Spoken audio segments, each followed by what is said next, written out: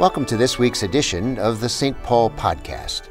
I'm Peter Marty, Senior Pastor of St. Paul Lutheran Church, located in the heart of Davenport, Iowa. Right here, each week, you can hear a message to inspire your walk with God and hear beautiful music to fill your life. Let this podcast be your occasion to contemplate some of the deepest things in life, just as I hope it helps faith come alive for you.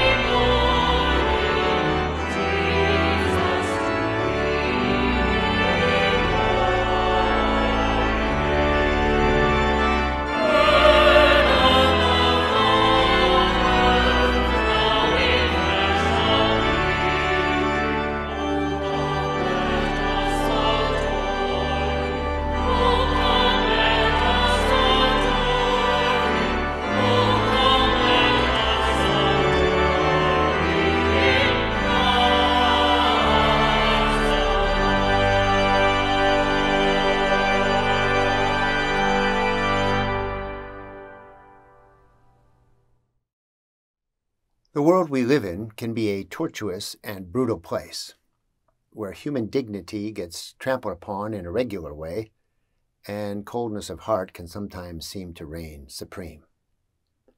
It's not the whole picture of our lives, thankfully, far from it, in fact. But when we hear in the Christmas story of King Herod slaughtering some innocent children, yes, that's actually in the Christmas story, we should not be all that surprised. In fact, the existence of that brutal act may be its own reminder that we should always seek to find a way to make sure that when we speak of joy or when we experience joy, we should never ignore the reality of suffering. And when we suffer, we should always remember that joy is there in the shadows, never completely absent. I'm going to read today that painful story of Herod's killing of little children, a sort of revenge killing it would seem, for his fear of Jesus displacing him. But as you hear this little story and the message that follows, I also hope you will not forget part of your Christian calling. That is, to spot goodness in the world and to create as much kindness as you possibly can, even if it seems, such a small kindness on some days. So hear now the reading from the 2nd chapter of Matthew's Gospel, beginning at the 13th verse. After the Magi had left, an angel of the Lord appeared to Joseph in a dream and said, "Get up, take the child and his mother and flee to Egypt, and remain there until I tell you, for Herod is about to search for the child and destroy him." Then Joseph got up, took the child and his mother by night, and went to Egypt, and he remained there until the death of Herod. This was to fulfill what had been spoken by the Lord through the prophet, "Out of Egypt I have called my son." When Herod saw that he had been tricked by the wise men, he was infuriated, and he sent and killed all the children in and around Bethlehem who were 2 years old or under, according to the time that he had learned from the wise men. Then was fulfilled what had been spoken through the prophet Jeremiah. A voice was heard in Ramah, wailing and loud lamentation, Rachel weeping for her children. She refused to be consoled because those children are no more. When Herod died, an angel of the Lord suddenly appeared in another dream to Joseph, this time in Egypt, saying, "Get up, take the child and his mother, and go to the land of Israel, for those who are seeking the child's life are now dead." Joseph got up, took the child and his mother, and went to the land of Israel. But when he heard that Archelaus was ruling over Judea in place of his father Herod, he was afraid to go there. And after being warned in a dream, he went away to the district of Galilee. There he made his home in a town called Nazareth. Well, now take a listen at the start of this brand new year, 2023. Take a listen to what it is that Christ might have in mind for you this year. Well, the last time we were together in this place, or some of you were here, the crowds were larger. I'll say that. The cattle were lowing. The sheep were abiding their flocks by night. The angels were hovering. And the little Lord Jesus, well, he was asleep on the hay. A week has passed, though, and most of the world has moved on from Christmas. You may have noticed. It's just kind of the way it goes. But I hope you ate well. I hope you did not have your pipes freeze on Christmas Eve. I hope you dealt with that difficult relative who doesn't cooperate all the time. I hope you had long phone conversations with whoever you had to talk with. It's all part of the joy of the season. If you have a Christmas tree, like the kind that you pull out of the soil rather than out of a box, you're probably vacuuming these days. This is pine needle cleanup time. And I don't care how well you vacuum, come August, you're going to find some pine needles. There's thieves that come into your house and they plant them there and they put them around. It's the revenge of the pine needles.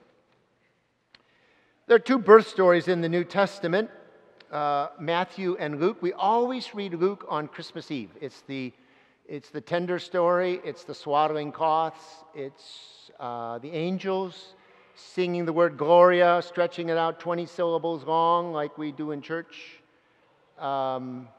It's tender. And so in a real sense, I think we could call Luke the G-rated version of the birth story, and we might call Matthew the R-rated version, because there's more violence and the Matthew account. Today we have Matthew. And we only have it because there's some group of people someplace in time that sort of assign these readings to the church. I'm serious. So that churches around the world are in sync, you know. So on your Happy New Year's Day, you have this marvelous story. If you missed it, there's no sanitation of Christmas here. Matthew tells the story of Herod's henchmen slaughtering kids in and around Bethlehem. Presumably males, boys in particular, under the age of 2. We don't have any other historical reference to this act of cruelty or evil. It's mentioned nowhere else in the Bible. It's mentioned nowhere else in early Christian history, literature type places. But let's assume it happened. And if it did, in fact, Bethlehem, which was quite small, it might have meant no more than a dozen or maybe 24 kids actually getting killed, which wouldn't necessarily create a lot of notice for a lot of people. It's not hard to picture it occurring, given who this Herod is, and perhaps if you know anything about the New Testament or the Gospels, you've heard of him. He had a reputation for malicious violence. He murdered his own wife, which takes some doing. He killed 2 of his sons, and in Caesar Augustus's words, he purportedly said, Caesar did, maybe in jest, quote, "It's better to be Herod's pig than his son," which says a lot about Herod, who was sick, paranoid, and a very insecure ruler. So it's easy to villainize him, I'll grant you that. He plays the role really well. When Plan A failed to try to find the Christ child because these wise men led him astray and he couldn't find the Christ child, he flips to Plan B, which is basically this revenge killing stuff. Seeing that Mary and Joseph have taken off for Egypt, he goes after the innocent children in and around Bethlehem. I do think, and stay with me here, but I do think Herod may be the one figure in the Christmas story who really understands Christmas. He's vicious, yes, he's clever, he's paranoid, he's got these neurotic tendencies and anxieties, we know this, but we should give him this much credit. Unlike everybody else in the Christmas story, who oohs and who ahs and who sings these marvelous glorias, he seems to really know what's going on. The future is intruding in on his world. The world as he understands it is collapsing around him. Everything that Herod has taken as comfort is suddenly under threat. Everything that he values is now in jeopardy. So it's like the future's rolling in on him like a wave that doesn't quit. And if Jesus is Lord, well, guess what? That means that Herod is not Lord. And Herod's infected with what we might call a kind of self-centeredness. He's not comfortable with a universe that has someone other than him at the center. So yes, the future's coming at him, and it's taking him over. And you know, to this extent, I think we might actually have a little bit of Herod in each of us. Because if Jesus is truly king, then what we thought was our little zones of personal sovereignty, they're over. And they're not sovereign. The fact that Mary and Joseph had to flee the wrath of this guy, I think, is a reminder that we all take suffering very seriously, even in the Christmas season, or maybe especially in the Christmas season. Suffering is not merely other people's problems. It invades each of our lives. And frankly, its presence in this world, I think, is one of the reasons we come back to this place over and over again to retrieve, to recover, to know hope that's so thickly woven into the Christian faith. After Matthew references Herod's killing spree, he goes back 1,000 years in time. He pulls out of the prophet Jeremiah the story of Rachel, who lost her children. And he quotes Jeremiah in this: Rachel weeping for her children, unable to be consoled because the kids are dead. Now, I don't know, I've thought about this, but I'm not sure, so I'll just say, I don't know if it's possible to measure the severities of grief. Could you possibly measure any differences of grief? But if there is any scale, I want to put the grief of a mother or father who has lost their child unexpectedly or prematurely, I want to put that way up there. That is as bad as it gets in my book. And you just have to watch some news clips like post-Uvalde, where you've got parents that are weeping.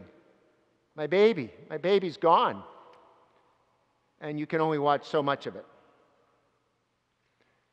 The funerals that I've done in my ministry for kids, those are the toughest things I've ever done. And it tears me up, because what you see stripped from these families is a future. I'll never forget, in Kansas City, the church I served, I did a funeral for a family of 4. They were just wiped out in a horrific car crash. And so there in the front of the church, where they barely fit, 4 caskets.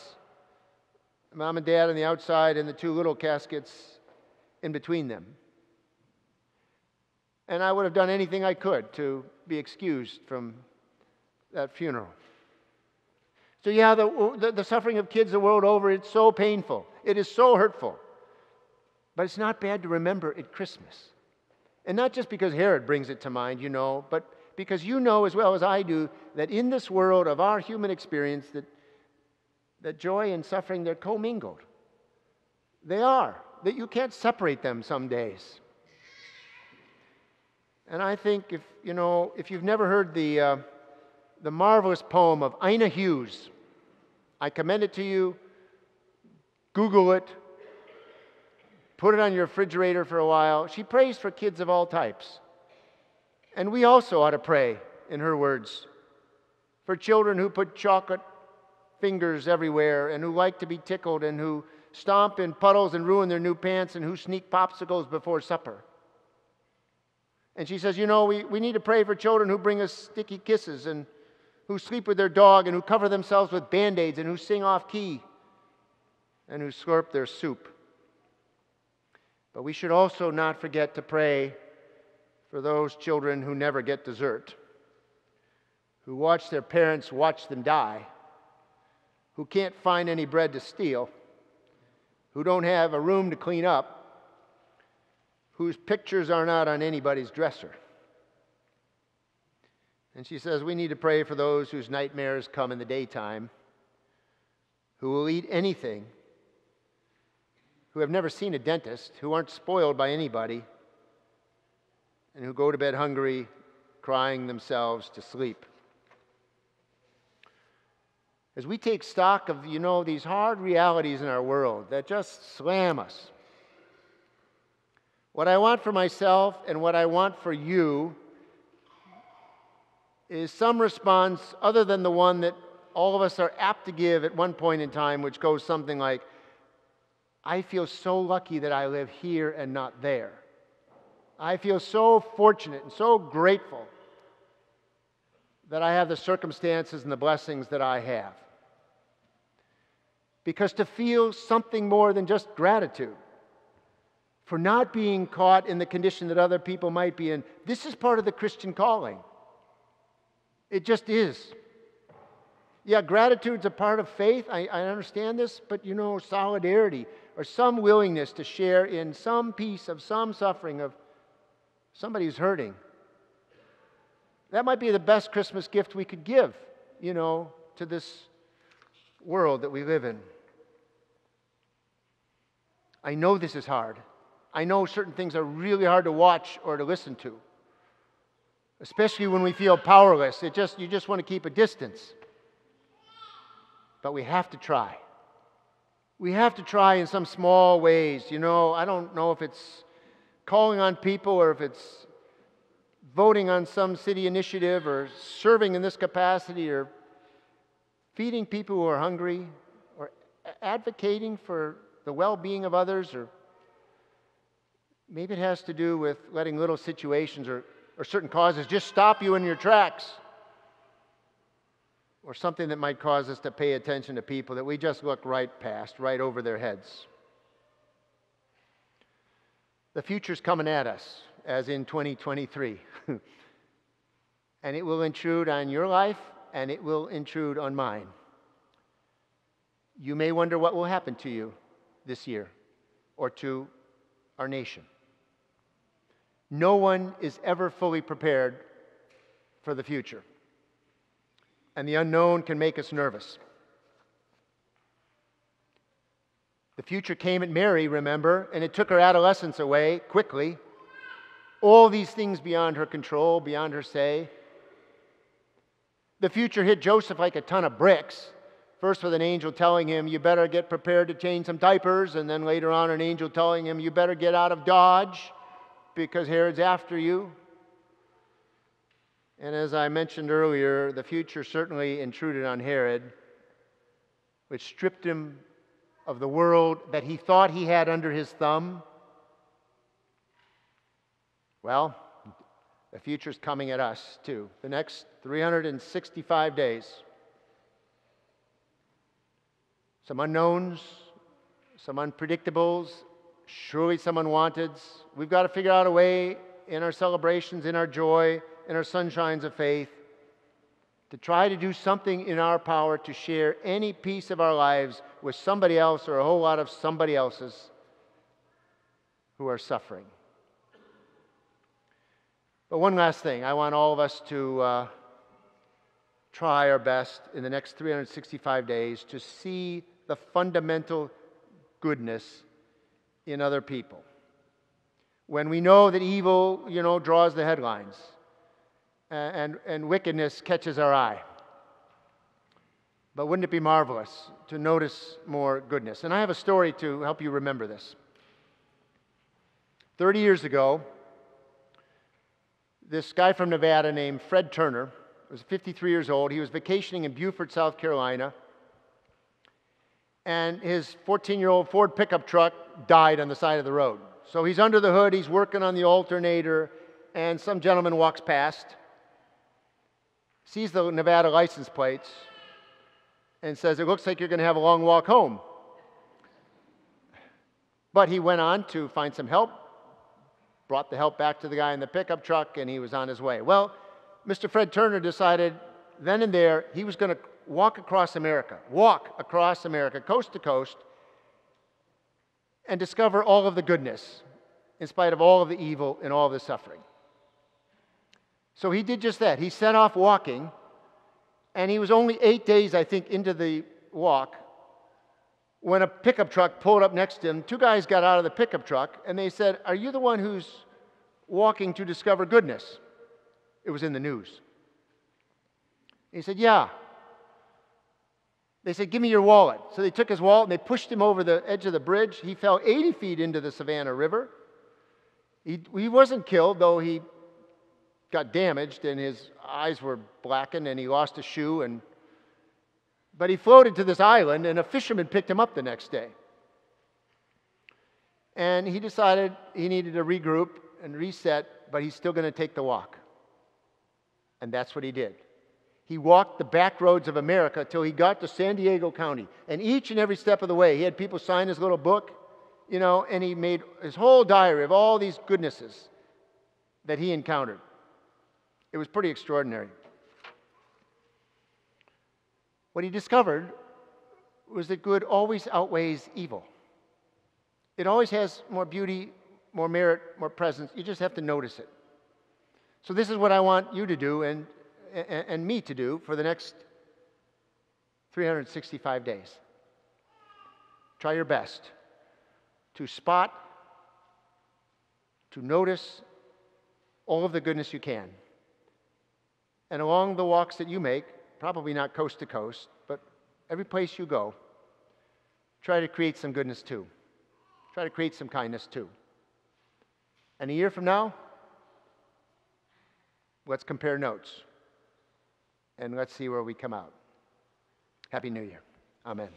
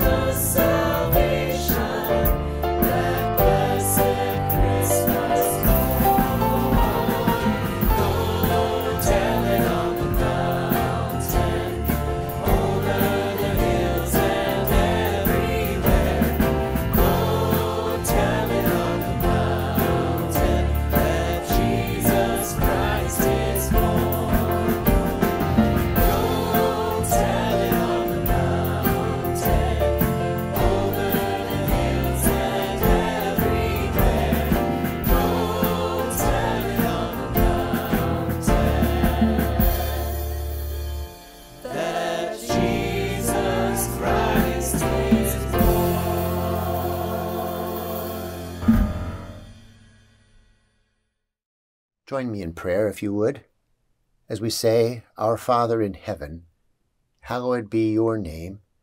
Your kingdom come, your will be done, on earth as in heaven. Give us today our daily bread. Forgive us our sins, as we forgive those who sin against us.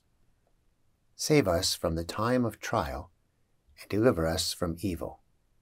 For the kingdom, the power, and the glory are yours, now and forever.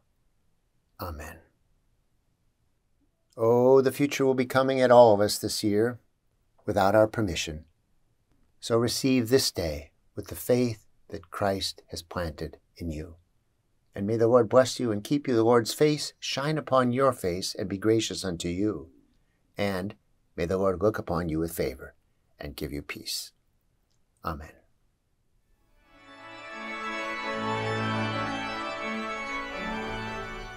I hope you've enjoyed this podcast, and thanks for your support of the ministries of St. Paul Lutheran Church. Our commitment to projects that lend hope to other people stretches across the country and around the world. We hope that in a good way you feel a part of that reach. Tune in next Thursday for another edition of the St. Paul Podcast.